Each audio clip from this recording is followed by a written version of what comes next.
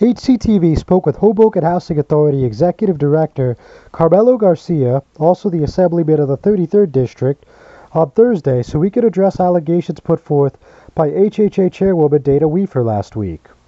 Last week, the Chairwoman of the Housing Authority, Dana Wefer, she gave an interview making some allegations that because two vendors of the Housing Authority contributed to your Assembly campaign, that there was a impropriety, as she calls it. So I'm sure you would like to address that now that we have you here. Thank you for the opportunity to respond. I think that, clearly there is no malfeasance or impropriety. There was no prohibition on any vendors who basically contribute to any state legislator throughout the state of New Jersey. One thing has nothing to do with the other. It's completely irrelevant. The reality is that when it comes to the welfare, health, and safety of my residents, it is my full responsibility to respond properly and ensure that the imminent danger is abated. And we have been working with those contractors prior to anything of what was brought up recently. The reality is that one of them, Housing Brothers, have won a sealed bid contract. What she was saying in the interview, and she also mentioned at the last meeting, one of her issues was she believes that no bid contract should only go out in a housing authority in a life or death type of situation. So what would you like to say in reference to that? We did have life or death situations. The reality is that when you look at these photos and you have corrosion being built in the panels, when you have these boilers that go out and you don't have any heat or you don't have any hot water because the hot water heaters now have also developed corrosion, the fact of the matter is that we're going to do everything within our powers to make sure that that imminent danger is abated, that in fact that the residents are safe and that the health is our #1 priority. This hurricane was about 19 to 20 months ago at this point. So, of course, the first 6 to 12, maybe 14 months, you would expect still a lot of aftermath, a lot of things to still repair, still to deal with. So, could you just tell us what we're still dealing with about, again, 19 to 20 months after this unfortunate event?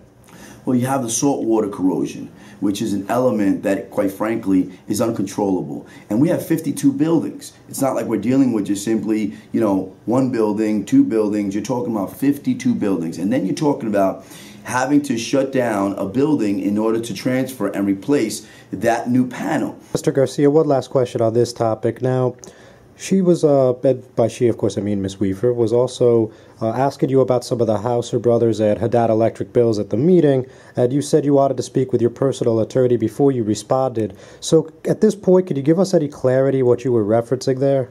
I was speaking about the fact that in the past, for the last year and a half, it has been a tumultuous, ongoing event. One had nothing to do with the other. I was referencing the fact that when Commissioner Mello and as well as now the Chairwoman Wefer was asking me about, Hauser and Haddad, I was referencing pretty much what I've been undergoing in the last year and a half with the harassment, with the retaliation, with the excessive kind of just continuous inundation of the situation.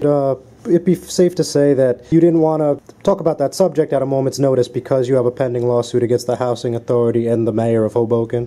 That's correct, yes, John. And that's what it boiled down to. I'm glad that we're going in this direction because I also wanted to ask you about the default judgment in the Hudson County Superior Court last week on that topic. Apparently, I was informed that the city had failed, the mayor had failed to basically respond to the complaint that was issued, and the judge found that they failed to respect or follow the court's rules and issued a default judgment, which was a wonderful victory, whether it's short-lived or whether it stands. And I've been praying that, I can put this behind me. Gerald Kovatin, who's one of the people that's representing Hoboken in this lawsuit, he made some allegations that your attorney, Louis Zayas, he did something improper here, and he's calling for sanctions. He's basically saying the same lawsuit was filed in front of two judges at the same court. So have you heard anything further on that? Not at all. The reality is that the truth will prevail, and I don't know anything about what that gentleman is speaking of.